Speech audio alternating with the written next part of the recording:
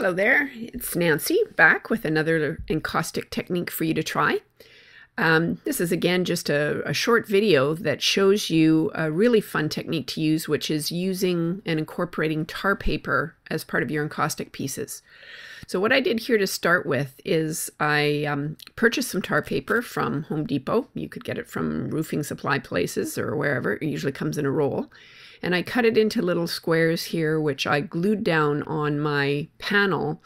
And then now you can see I'm covering it with numerous layers of wax. Now, normally with encaustic, as you know, you would fuse each layer before you, add the next.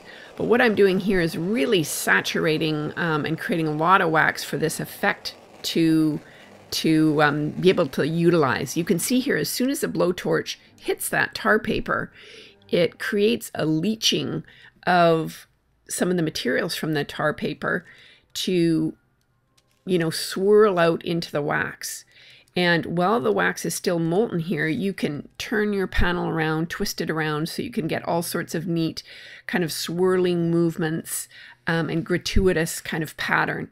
So there's the little finished panel there. Now, in addition to cutting out shapes or patterns and being able to incorporate this, you can also just have large pieces of it. So what I've done here is this panel, I've already done a couple of layers of, igniting the tar paper and creating some runoff into wax. And then I layered even more wax on top. And you can see I'm taking the blowtorch to this again. I'm now using a dental tool, just kind of a metal tool that I can lift the piece up with. You see I'm kind of using the blowtorch to blow off some extra wax onto the concrete board surface that I'm working on. Later I can just scrape that off the concrete board and reuse that as part of my, wax sludge pot, so to speak. So here just using another old dental tool or any kind of tool you can use to stabilize the piece. I'm just kind of turning the panel, slightly shifting the angle of it to create that runoff and the swirling to go in sort of the direction or movement that I want it to go.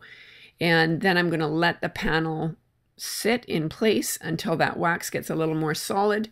And then I can just trim the edge so that it's nice and clean and continue to build up this surface.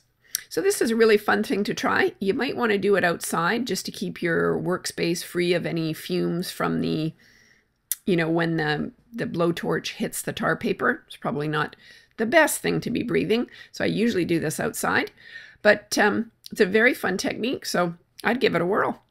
Have a great day. Bye.